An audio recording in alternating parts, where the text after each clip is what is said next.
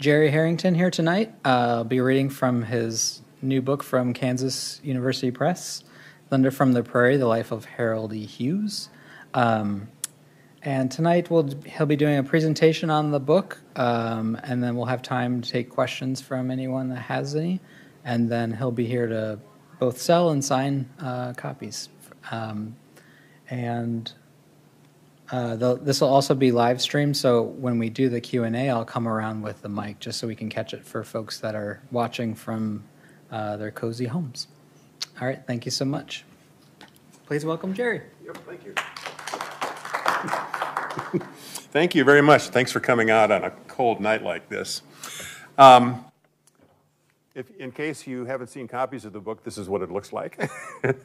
And you can also, since we're in the library, also make use of the Iowa City Public Library to get a copy, although you've got to wait in line, as I understand it.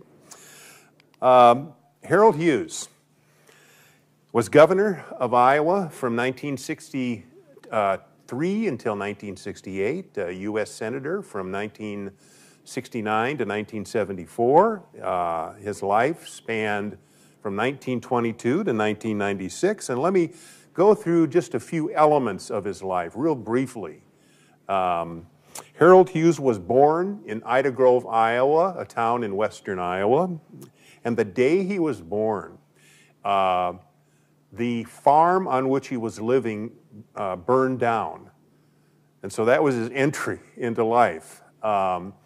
His parents managed to pick themselves up, and through the help of friends, neighbors, and relatives. He was a World War II veteran, a truck driver. He spent 1 year in college and then got into truck driving in western Iowa. He was elected Commerce Commissioner. This is back in Iowa history when the Commerce Commission was a 3-member board that was elected statewide, and they regulated the businesses, or what was the regulation of businesses, at least back then, in the 1950s. He was elected governor in 1962, and then he was re-elected twice. This is back when Iowa governor terms were 2 years. So he was elected for a total of 6 years. He was elected to a single term to the United States Senate, and he retired after 1 year to go into lay religious work and counseling alcoholics. So that's kind of the bare bones summary of his life, but it really doesn't do justice to the man. For one thing, his personality. He was a natural leader. The word charismatic is an apt description of him. He was a handsome man, as you can see, with a deep, resonant voice. There are those who say he had a voice borrowed from God. And he was one of the most charismatic leaders in Iowa history. He pulled himself up from severe alcoholism. And when I say severe, I mean really severe. A person who takes one drink and wakes up 3 days later not knowing where he's been. And when he recovered, after he reformed himself, he counseled other alcoholics. And he created for the first time, a federal program in order to aid alcoholics.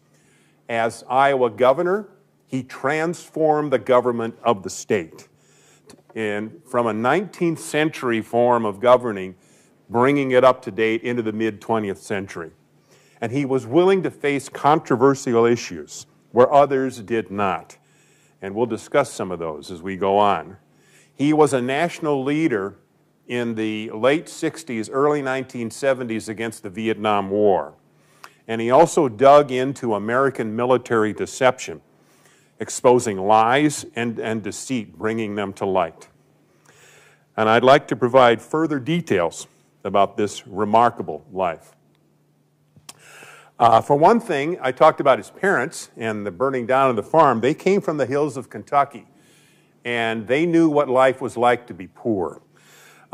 They married in 1912 and moved to Ida Grove, Iowa, but not without some difficulties along the way.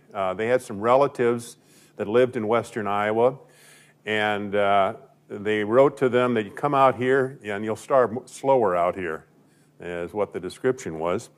But on the way, their car broke down in Bloomington, Illinois, and they didn't have any money, so they stayed there for 5 years working in the county poor farm. His father and mother, Lewis and Etta Hughes. And at the poor farm, his mother saw conditions of people living that were a lot worse off than they were. They finally moved to Ida Grove, Iowa, and they relied upon, they rented a farm that burned down in 1922, and they relied on relatives and neighbors, but they knew what it was like to be very poor. Harold Hughes was born in 1922, and as he grew up, his mother infused within him the concept of the Christian social gospel, that it was the commandment of Christ in order to help others who were less fortunate than you. And that really impacted his life and propelled him during his political career. He had an older brother whose name was Jesse. A couple years older than he was. Jesse was born in Bloomington when they were working at the poor farm. And the two were inseparable. In fact, they had the name, they were so big they were called pachyderms, and they had the nickname, Jesse was Big Pack and Hughes was Little Pack. Jesse died in a traffic accident in the early 1940s, which was devastating to Hughes. And it was while in high school at Ida Grove that Harold Hughes began to drink. And it wasn't a severe problem at that time, but as life moved on, it was more and more of a problem. And he was drafted into World War II in 1942. But before that, he ran into met a woman, Ava Mercer, and married her, had a child before he left for the service. And she was pregnant with their second daughter when he left. And while overseas, he saw combat in the invasion of Sicily and Italy, and this was severe combat. He was part of the contingency, part of the group of soldiers that invaded Sicily, and being thrown onto the beach when rockets and guns and all were coming right at him. And he saw the hell of war, as well as in Italy, where he also came down with a disease that caused him to leave the service for a while, go into a British hospital where he lost about 50 pounds. After service, he came back to Ida Grove, went to the University of Iowa for 1 year, and then dropped out. And he became a truck driver. And he worked for a firm that was based in Ida Grove, an independent trucker, driving back and forth between Ida Grove and Chicago. And it was also during this time that he continued his drinking. There were several times when he was in the service, he was in jail for drinking, or what actions he took while being drunk. And there was an incident in 1952 where things got so bad that he went out for a night, and he told his wife he was coming back early that evening, stayed out drinking with friends, and she took her 2 daughters away, went to her mother's house. Hughes came back home and was so despondent with that he attempted suicide. And he took a gun, put bullets in it, and this is described in his memoir, The Man from Ida Grove, went into a bathtub and was going to put a gun in his mouth, and at that point he had what he described as a religious conversion, an epiphany, what have you. And from that point on, there was only one incident, and I'll talk about that a little bit later, where he had a drink and was drunk. But this was part of the effort on his part in order to reform himself. As a trucker, he organized independent truckers together. There were the 2 types of truckers, independents, and then there were those who were part of corporations. And these independent truckers were kind of fighting against one another and lowering their rates, what he started to organize both around the Ida Grove area in western Iowa and then throughout the state, and set up an organization to aid these independent truckers against the large corporations. For instance, for lower insurance rates. And in doing so, he ran into the large trucking firms and also the State Commerce Commission, that he thought there were some instances where the Commerce Commission was giving advantages to the trucking firms, the large trucking corporations. And also he thought that some of the commissioners or some of their employees were getting payments under the table. Well, he got so angry about this that he went and talked to the governor of Iowa, who was by the name of Herschel Lovelace, who was a Democrat, elected in 1956, re-elected in 1958, and started complaining about the Commerce Commission. Well, since it was independently elected, there was very little that Hughes could do about it. But he sat down with the governor and complained about it. But what was important about this meeting held in 1957 was not so much his meeting with the governor as much as meeting the governor's aide, a man by the name of Park Reinard. And I've searched high and low for a picture of Park Reinard, couldn't find one. But Park Reinard was everything that Harold Hughes was not. Park Reinard had a master's degree in English literature from the University of Iowa. He lived in Iowa City as a secretary to Grant Wood, the artist, while Grant Wood was a professor at the university. Very polished writer, polished speech writer. And what he saw in Harold Hughes that day was the potential of a great leader and the potential of a man who, if molded and shaped and directed, could accomplish great things. Well, Lovelace saw a lot of that too. And he persuaded Hughes in 1958 to run for one of the Commerce Commission posts, and that he did. And he was elected to one of the 3 posts. Now, Hughes had a lot of political aid, or a lot of political organizations that he really didn't know he had created. He was a lay minister for the Methodist Church, and he went around and gave sermons around the state for preachers who were taking vacations. He had a lot of contacts through AA, the Alcoholics Anonymous. And of course, he had a lot of contacts in the trucking organizations who knew how to place signs around the road for people could see them. So he was elected to one of the Commerce Commission posts. So I've been told he did a good job of kind of eliminating some of the corruption. And he looked around, and in 1960, he saw that there were not anyone running for governor that he thought was really good enough. So in 1960, he ran for governor. He lost as kind of an insurgent against the party establishment, but impressed an awful lot of people. And in 1962, he ran again against the incumbent, Republican incumbent Norman Irby, who was the former Attorney General of Iowa and had been elected in 1960. Now, it would have been, he was kind of in vain for a Democrat to run in a Republican state, but there was an issue that came up, and it was the issue of liquor by the drink. Iowa at this time had a liquor monopoly, and the only way that you could buy liquor in Iowa was to go to state liquor stores. And there was serving liquor across the table or in glasses was illegal. But this was practiced all over the state. You could the only place where you could serve alcohol was at beer taverns. The Des Moines Register in June of 1962 ran a series of articles showing that the liquor by the drink had been violated in 66 out of the 99 counties.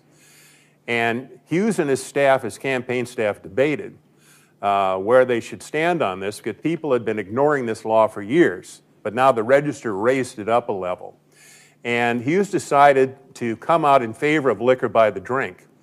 And this proved to be quite a selling program. And he won that in 1962 over Norman Irby. He had been behind in the polls up to that point. And in the last week, he caught up and then defeated Irby. And this is one of my favorite Frank Miller cartoons, where Hughes was elected amidst all the other Republicans elected in 1962. And liquor by the drink was passed through the legislature in 1963, which is probably, as Hughes called it, a big nothing, because it eventually would have happened anyway. But what this did, it gave him an issue in order to be elected governor. He was elected to 2 more terms, and re-elected. And another issue that came up in 1963 was something called the Shaft Plan. And this was a reapportionment plan in the state legislature. The state legislature in the House was allocated by geography. Each county had 1 legislator. And if you were a large county, the top 9 largest counties had an extra legislator. But still, as you can see, this was overwhelmingly rural-oriented. And conservative forces, in effect the Republican Party of the time, had an overwhelming majority in the House and a pretty solid majority in the Senate as well. But there was call for reform, and the Iowa Farm Bureau and the Iowa Manufacturers Association developed a plan called the Shaft Plan, named after a legislator from the Quad Cities. And they called for the House to be elected geographically. Each county had a single legislator, and the Senate by population, but still, you're creating the House as a conservative bulwark against reform. Hughes could have sat back and simply let the plan go into effect, because both houses of the legislature passed the plan, and it was up for a vote for the people in December of 1963. But he campaigned throughout the state in a very energetic way and defeated the Shaft Plan in late 1963. As I said, he was reelected. The election of 1964 was quite interesting. He ran against the Attorney General of Iowa, Evan Hultman, who was a guy that probably wanted to be governor ever since he was a Boy Scout. And it would have been, Hughes probably would have won the election anyway. This was the 1964 Johnson landslide, where Democrats won pretty much everywhere. But in the last weekend of the election, Hultman came up with an issue. In early 1964, Look magazine approached Harold Hughes about doing an article about him as a recovered alcoholic. And he agreed to the interview, and he told the reporter that the last drink he had taken was in 1952. In reality, in 1954, Hughes had gone to Florida to persuade a friend of his to come back to Ida Grove, who was an alcoholic. And when he was there, the friend said, okay, I'll come back, and by the way, let's celebrate. Let's have a drink. It was a major mistake, but Hughes felt he had to accompany the guy or else he'd lose him. And soon, Hughes found himself behind the wheel of a car on a railroad track with a police car behind him, and he was arrested for drunken driving. They put him in jail overnight. He asked, what do I do, to pay a fine? He says, well, you can put money up for bail, but you're not going to have a trial or not going to have a judge here for another 3-4 days, and Hughes had to get back to Iowa. So he put money for bail, forfeited the bail, and drove back to Iowa.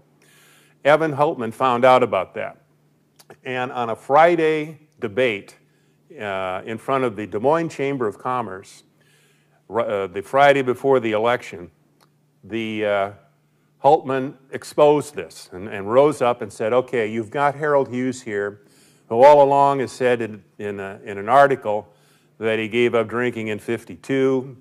I have proof here that he had drunk later, in fact was picked up for drunken driving. How can you trust this man?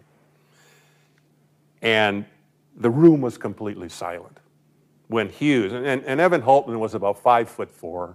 Hughes was 6'3", 230 pounds, rose up, and he had a speech prepared, but he threw that away, and said, At this 11th hour of the political campaign, my opponent has come up with an item out of the past which he hopes will blacken my reputation and influence the outcome of the election. Well, ladies and gentlemen, I regret that the subject of my alcoholism has been brought up. But now that it has, I want to respond. The answer is yes. I was in Florida. I did get drunk there. I was drunk driving my car. I was thrown in jail where I spent the night. I posted bond and left the city because there was no judge available the next day in court.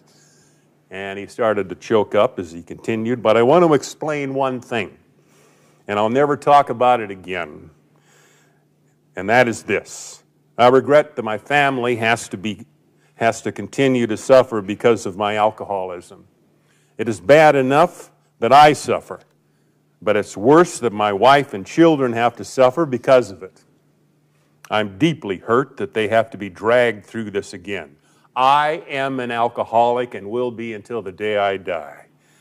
But with God's help, I'll never touch a drop of alcohol again.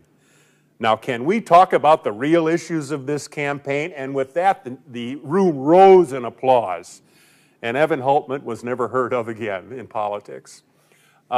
Hughes won that election by an overwhelming landslide. In fact, he took more votes in Iowa for governor than LBJ did for president.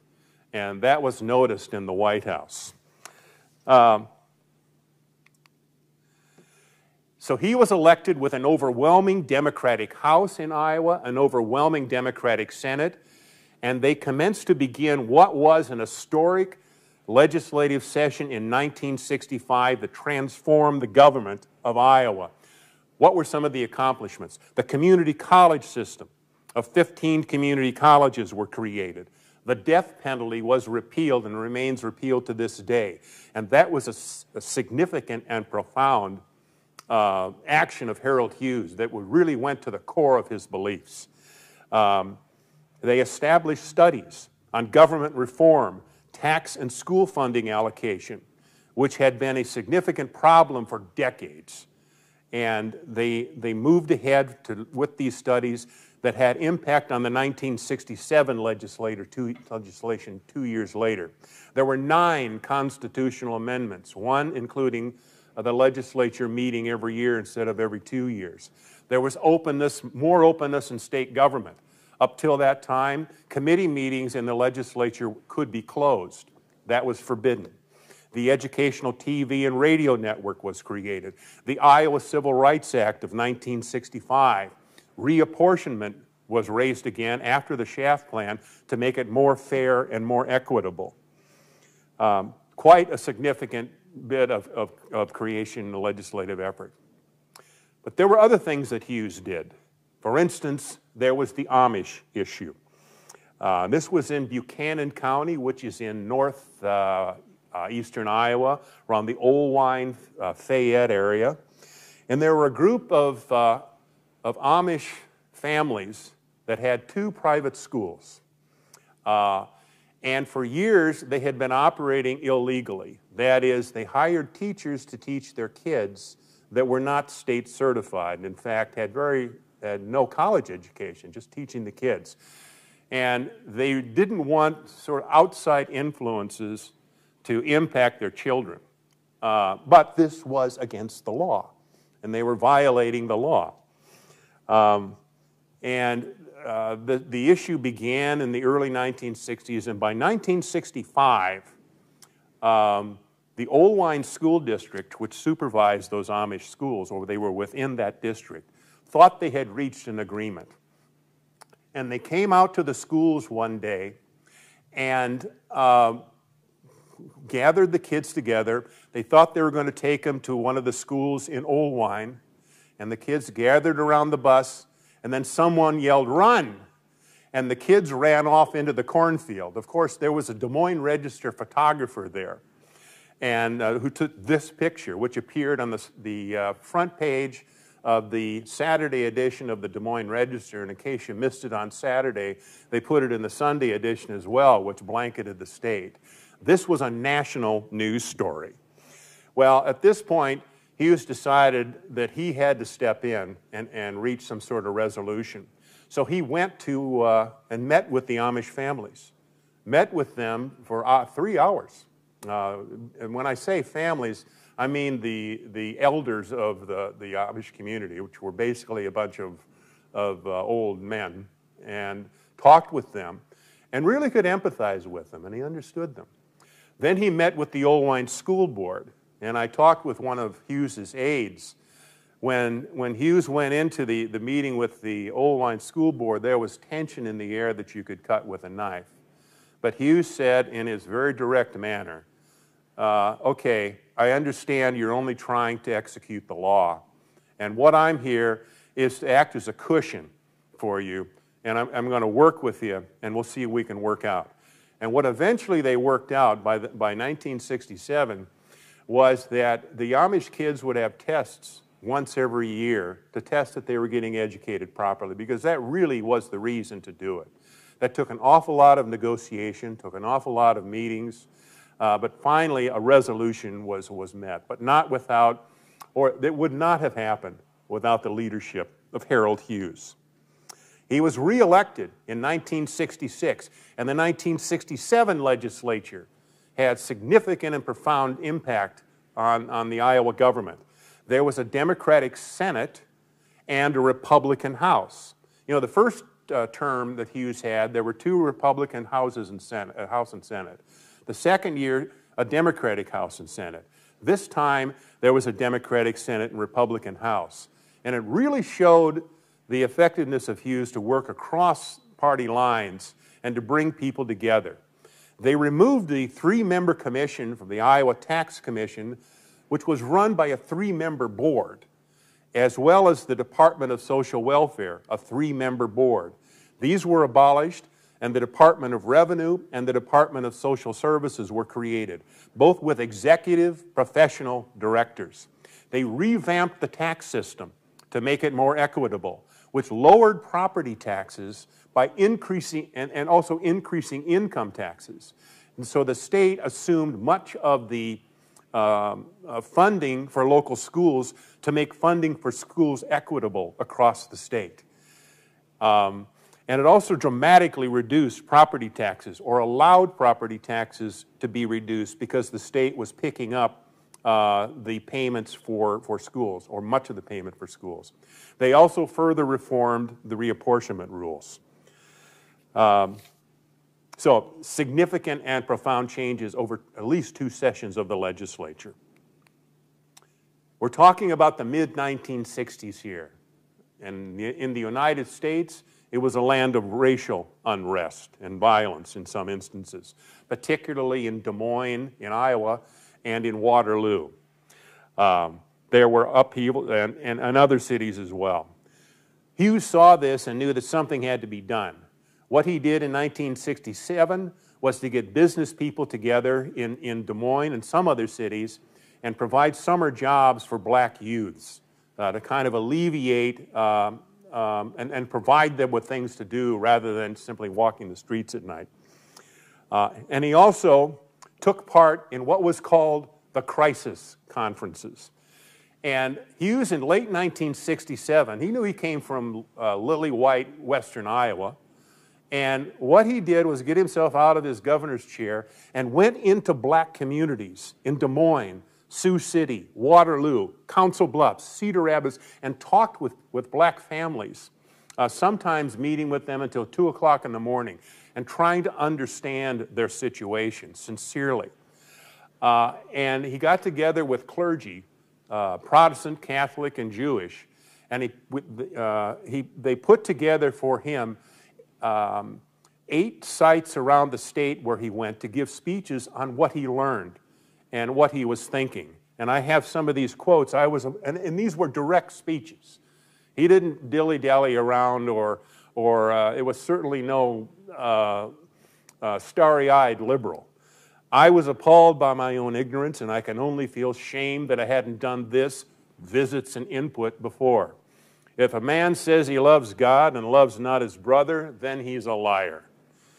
They, meaning black, and he primarily we're talking about black men from his perspective, can't pull themselves up by their own bootstraps if they haven't any boots. I think this is an example of leadership at its highest level, to speak directly to problems and trying to bring people, in this case, basically white Iowans, so information to try to understand and try to alleviate racial injustice by creating empathy with the fellow African-American neighbors.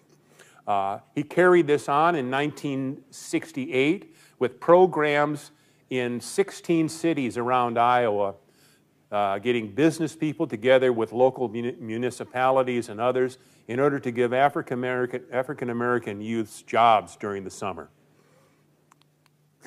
And then there was the Vietnam War. Hughes initially was a supporter of the war. In fact, in 1965, he was a group of governors that went to Vietnam for a tour, and he spent about a week there touring various sites in Vietnam. He was a great supporter of LBJ, Lyndon Baines Johnson, who initiated the sending combat troops to Vietnam. But as time moved on, and especially as a result of his visit there, he knew there were things that he was hearing from the administration that were not right, that were not correct. And he also was contacted in late 1967 by Robert Kennedy, who was contemplating running against Lyndon Johnson for the presidency, but knew it would be an insurmountably difficult job. But Kennedy knew that Hughes was considering leaving politics. He called him up one day and said, Senator or Governor, I think you ought to run for the Senate. And Hughes needed a lot of convincing. But as you can tell by this photo, Robert Kennedy was an intense conversationalist and convinced Hughes to run for the Senate. Hughes also supported Gene McCarthy as they got closer to the Democratic Convention. McCarthy was a senator from Minnesota who opposed Lyndon Johnson and nearly defeated him in the New Hampshire primary in 1968. Hughes would have supported Bobby Kennedy for president after Kennedy won the California primary in June of 1968. But as we recall, Kennedy was assassinated that night. Prior to the Democratic Convention, Harold Hughes came out and supported McCarthy and gave his nomination speech at the Democratic Convention. Not particularly popular among a lot of Iowans, and particularly for a man running for the Senate and trying to get support. But he felt that McCarthy had very little chance of getting the nomination, but if someone like Hughes didn't support him, he had virtually no chance. McCarthy went down to defeat. Hubert Humphrey, vice president, got the nomination, and Hughes came back to Iowa to run for the Senate with Humphrey at the head of the ticket. He ran against Dave Stanley in 1968 for the Senate. Dave Stanley was from Muscatine, Iowa, a state senator. He was a very articulate speaker, a very well-organized campaign, very well-financed. He came from quite a wealthy family in Muscatine. And it was a very, very close election. It got down to the final day, and out of more than 1 million votes cast for senator, Hughes won over Stanley by 4,200 votes. And this was a man that won landslide victories, several in a row as governor. But there were a lot of things going against him, the Vietnam War, his position against the war. And his position was not to withdraw from Vietnam, but his position was to stop the bombing over North Vietnam in order to help initiate the peace talks that were going on then in Paris. Stanley opposed that. So, and then there was also Hughes' support for McCarthy, again, not popular among some people in Iowa. But Hughes won and went to Washington, D.C. as senator. And as senator, he pushed for federal aid to alcoholics. And this was part of the bargain that he had with Kennedy.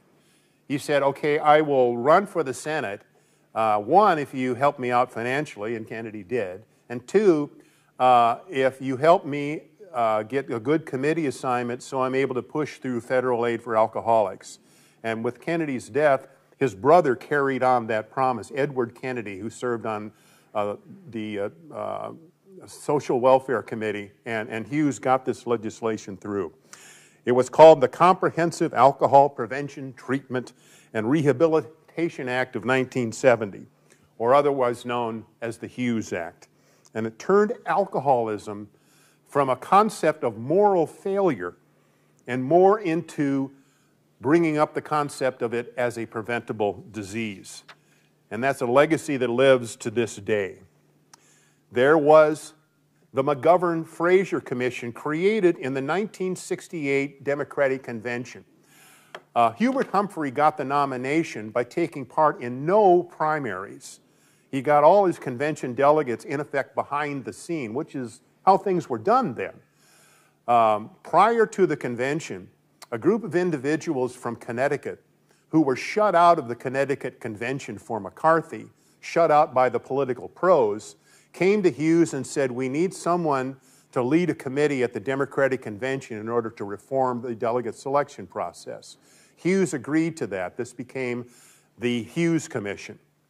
And at the convention, in a vote that was not well publicized, the Democratic Party agreed to look into reforms that would take effect with the 1972 convention.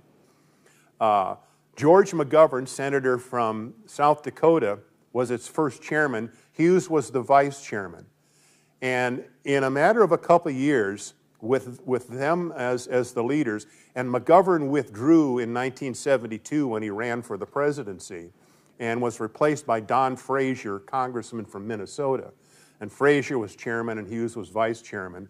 The delegate selection process for the Democratic Party was dramatically transformed. It was more open to minorities, to women, to young people.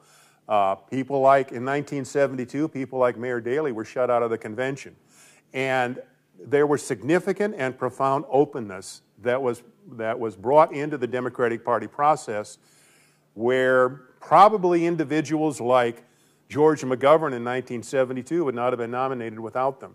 Certainly Jimmy Carter in 1976 probably would not have been elected the Democratic nominee and consequently being elected president. That would not have happened without these reforms. Hughes played a significant role in seeing that these changes were made. The Vietnam War continued, and Harold Hughes became a significant and profound opponent against the Vietnam War, urging that American troops be withdrawn. The Nixon administration policy was the policy of Vietnamization, that is, replacing American troops in Vietnam with South Vietnamese troops. Along the way, in May of 1970, Nixon ordered the U.S. invasion of Cambodia in order to take out North Vietnamese and communist sanctuaries there. Among other things, this resulted in Kent State, in a protest, several students were killed when National Guard troops fired on them.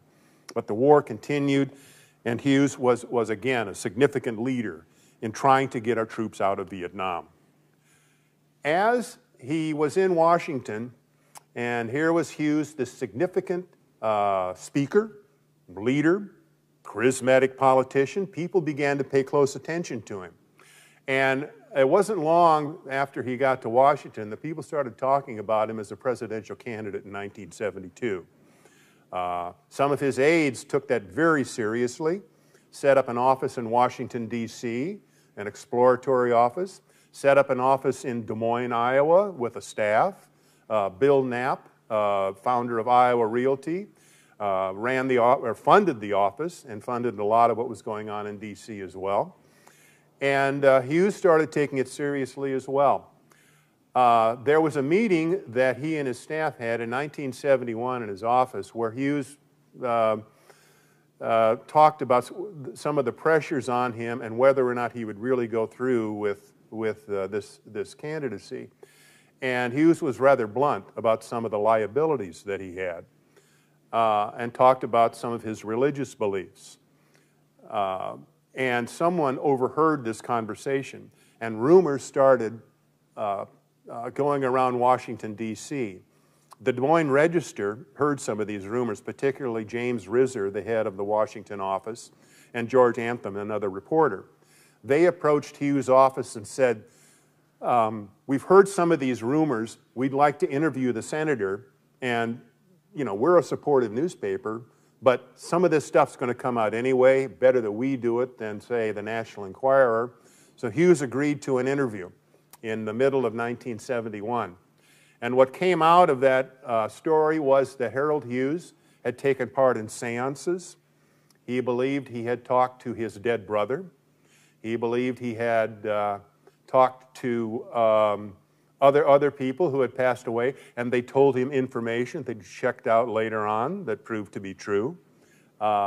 He expressed some unconventional beliefs. He believed in ESP. He believed in spiritualism, modern miracles, and when that story appeared on the front page of the Sunday Register, and it was interesting, I talked with James Rizzer about this story, and he says, you'll notice a lot of the stuff that was controversial, you'll find we buried it, in the article. But nevertheless, within 2 or 3 days afterwards, Hughes announced that he was not running for president. And this was one of the significant reasons.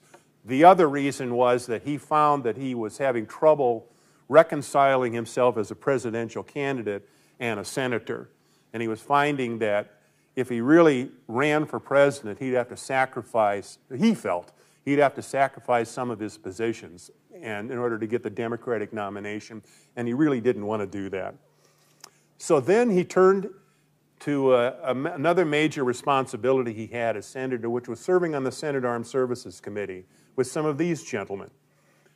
Conservatives all, John Stennis of Mississippi, Barry Goldwater of Arizona, Strom Thurmond of South Carolina, John Tower of Texas. In fact, Hughes got on the committee halfway through his Senate term because liberals had no representation on the committee, and Hughes was a liberal, a critic of American military spending.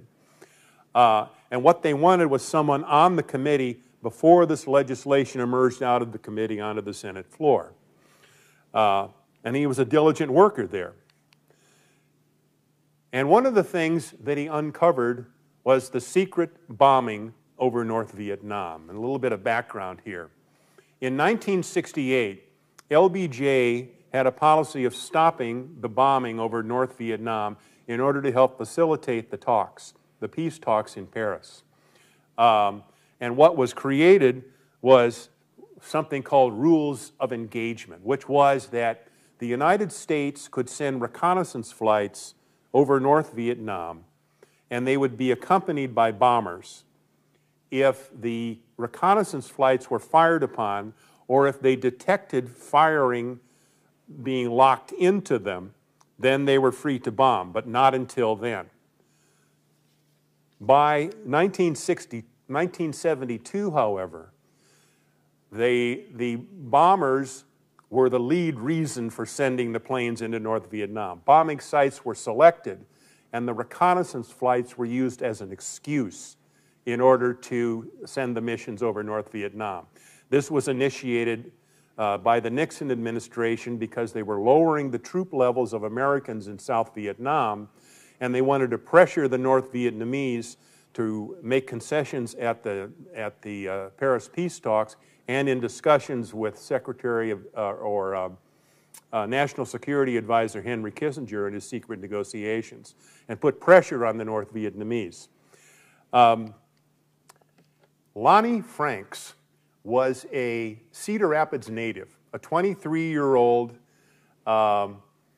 military intelligence specialist based in Udorn Air Force Base in Thailand. And he was taking information from these bombers and reconnaissance flights when they came back over North Vietnam.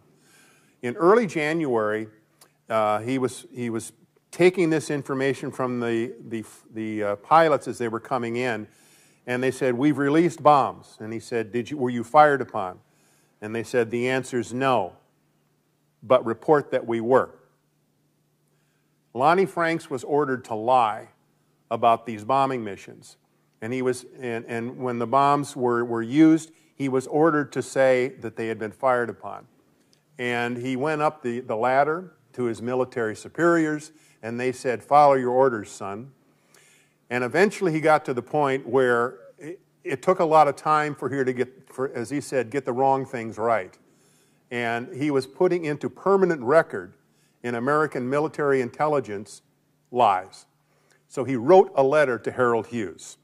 And I have a quote here: "I am writing this letter to inform you of what is happening, to find out if this falsification of classified documents is legal and proper." What happened was the Nixon administration, or individuals in the Nixon administration, had put pressure on General John Lavelle in order to increase bombing targets, in order to put pressure on the North Vietnamese. And after this letter was given to Hughes, and by the way, I found this in the Hughes collection at the university, and the day I found it, I think I yelped or something like that. I think they had to calm me down.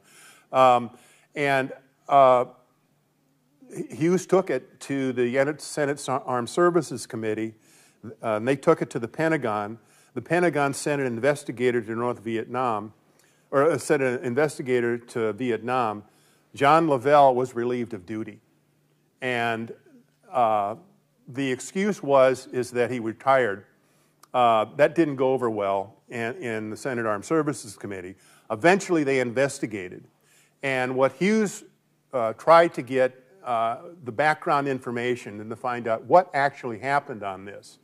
And to the end of his term, he could not actually find out who gave the order to John Lavelle, to Secretary of Defense Melvin Laird, or whatever.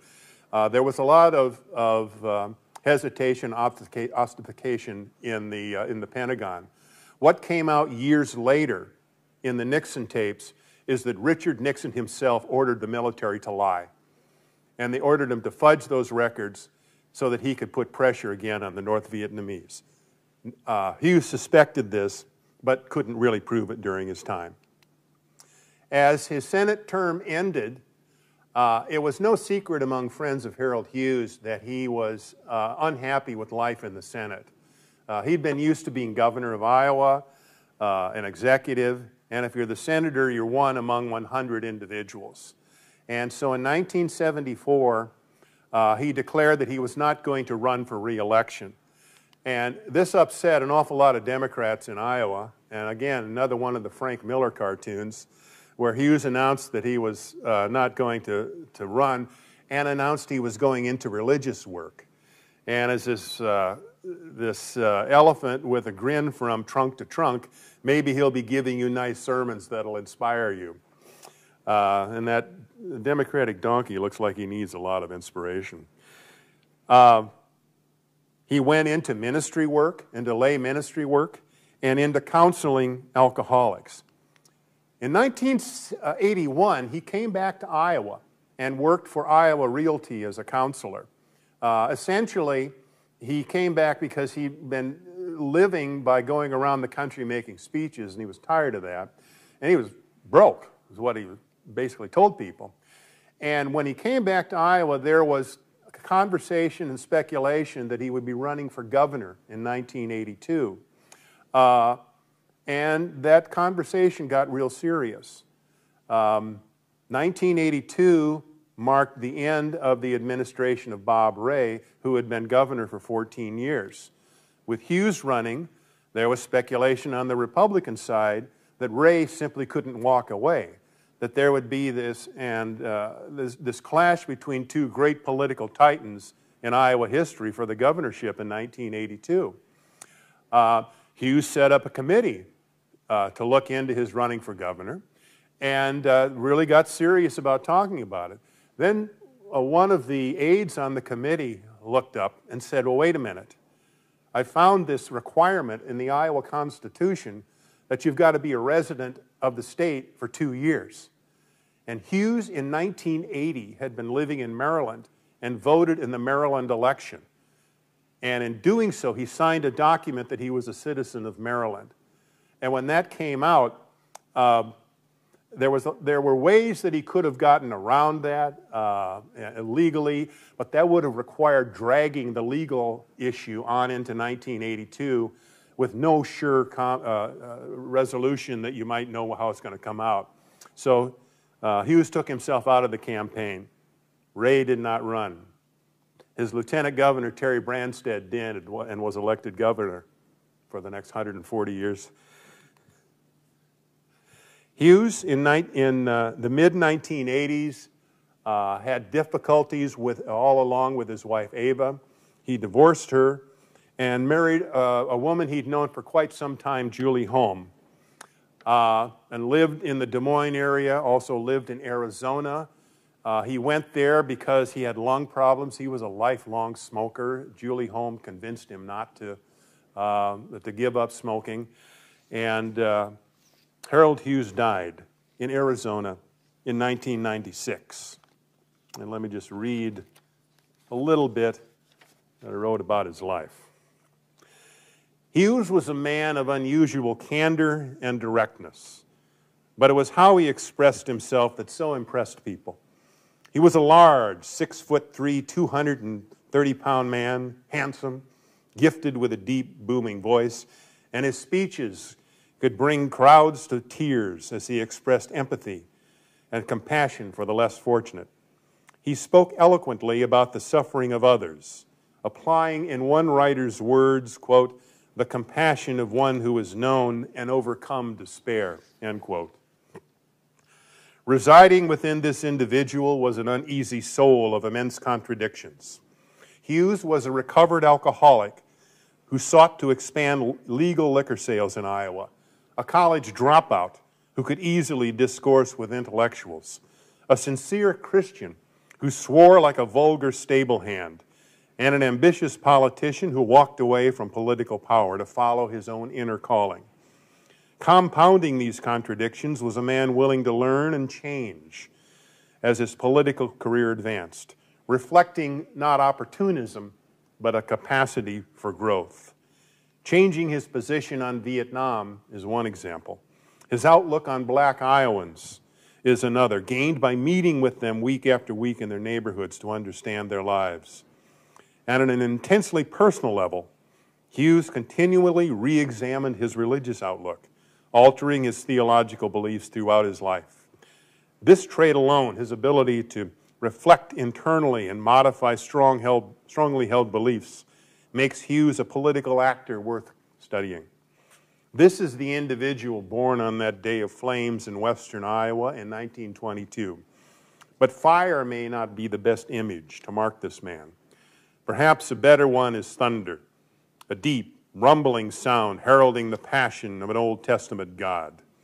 This metaphor, thunder from the prairie, illustrates Harold Hughes, a man of weight and depth who dramatically impacted countless lives, moved others to take productive action, and made a positive difference in the way we live today. And that's Harold Hughes. Thank you. And are there any questions? Does anybody have anything they'd like to ask? Yeah. Let me come over to you.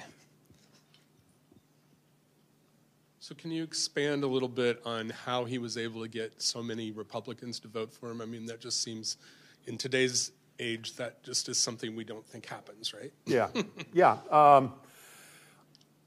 And he was. There were a lot of Republicans that voted for him in 1962, especially 64 and 66.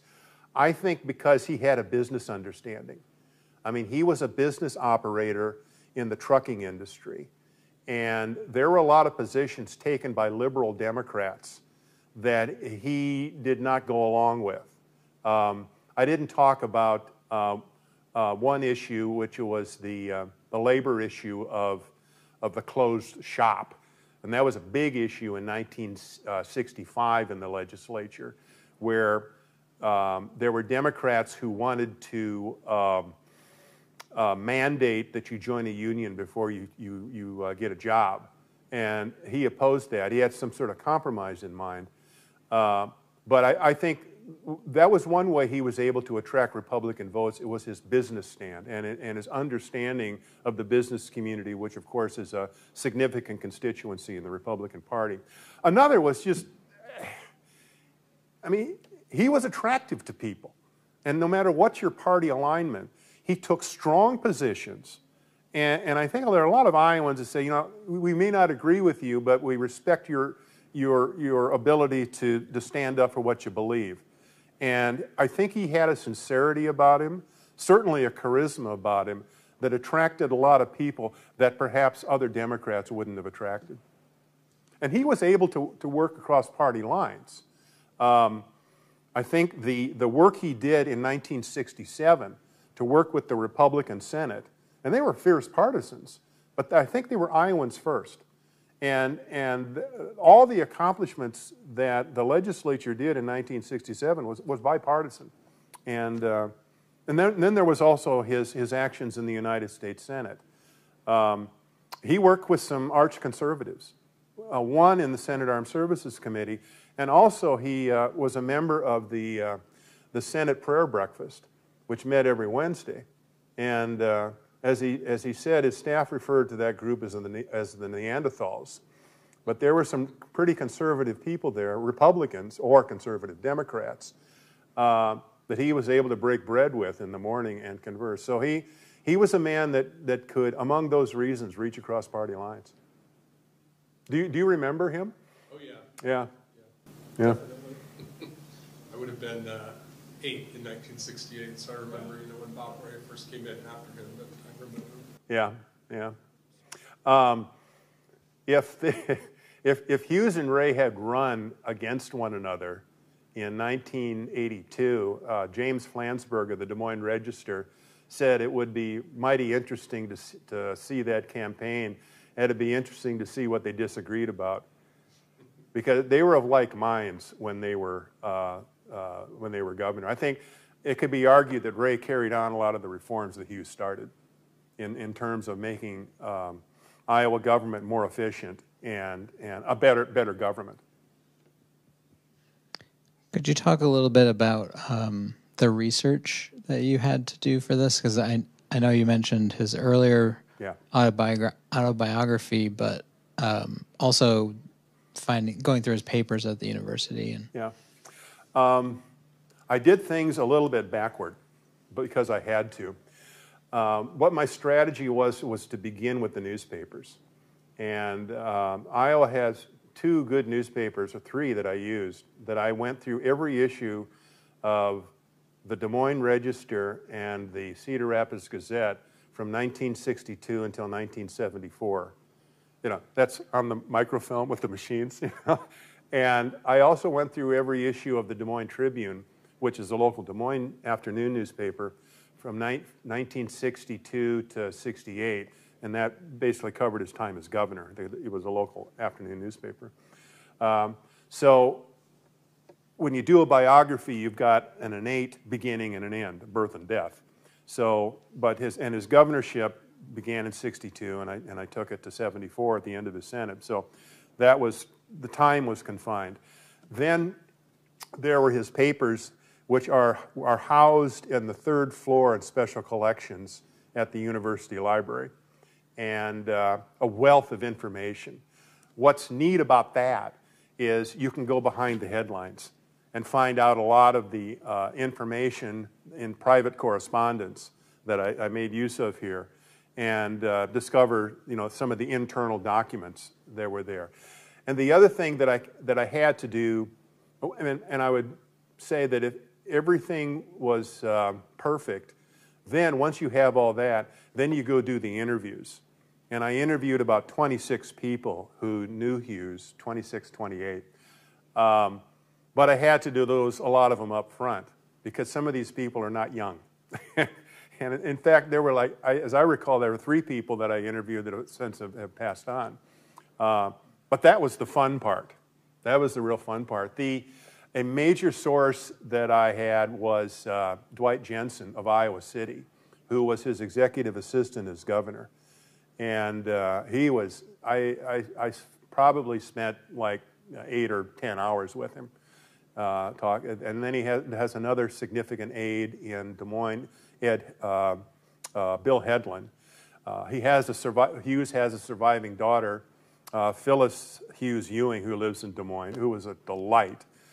And Dick Clark, senator from Iowa, who served as senator with Hughes for his last 2 years. Talked with Tom Harkin, former senator, and a number of others. I talked with a couple Pulitzer Prize-winning reporters, James Rizzer of the Des Moines Register, Nick Kotz, who worked for the Register and the Washington Post. So that was, and I also talked with Lonnie Franks, who in 1972 was a 23-year-old kid, I call him, and that was the most fascinating interview of all, of this young man who took this chance to stand up for truth.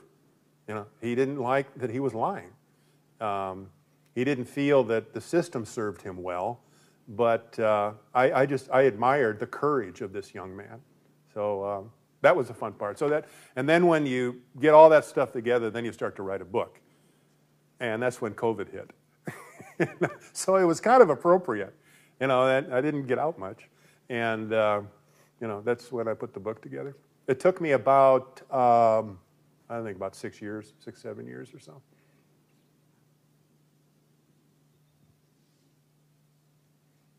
If not, thank you. Thank you very much. Thank you so much. And you've got copies of the book here. And for those at home, you can order through any of your local bookstores or wherever you like to find it. But it's also University of Kansas Press. University Press of Kansas. University Press of Kansas. Yeah. Where you can find it and order it there. Thanks again. Thank you.